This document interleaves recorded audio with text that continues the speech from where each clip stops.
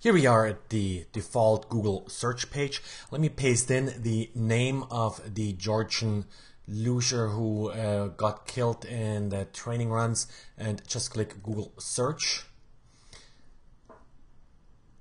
Okay, let me scroll down here. The first few links look legitimate.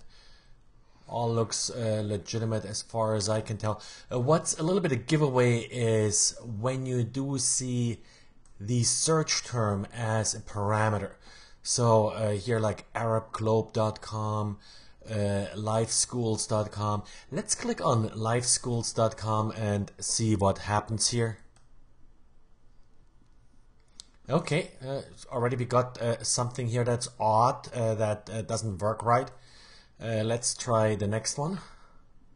arabglobe.com. Something is being loaded. And what comes back looks at first sight just like the regular Google page, kind of like it got redirected back to Google. But now look really carefully at the URL here. Instead of a G, the first letter is a Q. And it's, well, googlesearch.com, not google.com. Now let's try the same search in an Explorer. This is in an Explorer on Windows 7, so everything fully patched. Let me just paste in the search and go to Google search. Okay, we get the same results.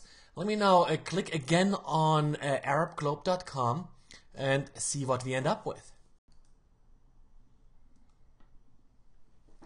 So you're already seeing in the URL bar that we are redirected to xsearcher.net, and then it pops up here, asks us to install Adobe Flash Player. This is actually authentic Adobe Flash Player, but I'm still not going ahead here and installing it. If we keep on going, we'll then be redirected to a download site that offers us some videos. What you get really depends on the luck of the draw. Sometimes you do get fake antivirus. If you do happen to end up with the fake antivirus pop-up, basically a pop-up that tells you that you're infected, close Internet Explorer immediately, and then, well, it may not work, but give it a try and run an antivirus scan on your system to see if anything snuck onto your system.